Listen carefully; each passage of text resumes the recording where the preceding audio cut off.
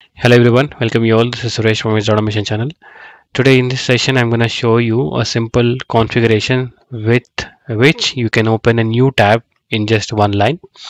You might be written different lines or too many lengthy code to open a new tab and access two applications at a time. So I will show you how can you open a new tab or with a simple code. So I have one simple public static void main class and where I'm going to simply write a web driver. So for this, we need a prerequisites is the latest Selenium jar or a dependency. You need to download it from MVN repository. You can choose the 4.8.3, which is the latest version. And I'm going to simply call driver equal to new Chrome. And in the new version of Selenium WebDriver, there is an facility that you don't need to provide system set property or you need to copy any exe files, so that all got sorted with this version. So now we need to use driver dot get. So here in this get, what I'm going to do is https.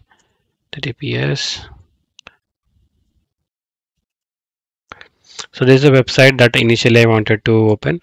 Then after that I need to call driver dot switch to dot new window, and in this you have some methods that you can see here. There is an window type, right? You need to open that and then you need to select tab. That we are opening a browser, then we are opening a website, and then after we need to open a new tab. For that we need to select this new window with the window type as tab. So this will open a new tab, and after that you need to again call driver dot navigate dot to. So in this you need to provide another new URL that you wanted to open, ps https. Then this time I'm gonna use, so this is a new website that I wanted to launch after opening a new tab.